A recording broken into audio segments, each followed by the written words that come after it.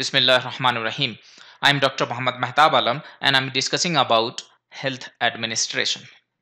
What are the definitions of planning? Planning is projected or predetermined course of action designed to achieve a specific goal or a specific objectives. Planning determines what, when, where, how, why and by whom things will be done. Planning involves decision making for future events. What are the process of systematic or scientific planning? So the first step of scientific planning or systematic planning is establish goal and objective. What is your long-term vision and what is your short-term vision? What is your long-term target and what is your short-term target? Okay. Then second one is designing alternative course of action. Don't plan only one course of action. Plan alternative course of actions. Then analyzing and predicting the consequences. Select the best course of action. Whatever options you have, select the best course of actions. Then implementing the selected plan and performing periodic evaluation to assure success of plans. Now, principles of planning.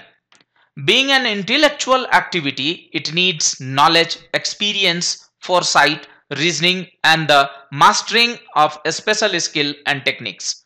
Example of different techniques of planning are like planning, programming, budgeting system, and performance evaluating review techniques and critical path method. So there are three different techniques of planning. One is called PPBS, planning, programming, budgeting system. Another one is called PERT, performance evaluation review techniques.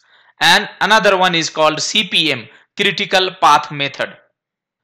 Planning is a dynamic, non-static process and it is continuous circular process.